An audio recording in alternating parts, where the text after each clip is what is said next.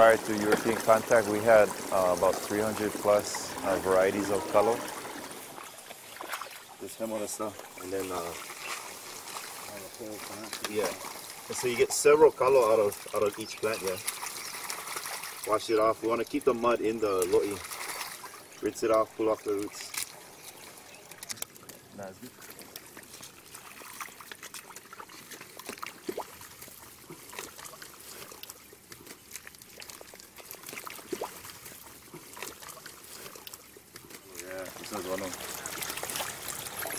So this variety is called moi. You can tell because it has this nice pink color over here and it turns white at the stem.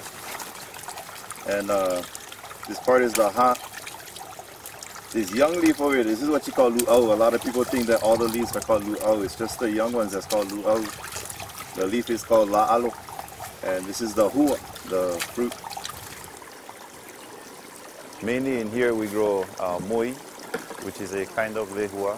We grow maui lehua, and we grow pirialoha, we grow kumu.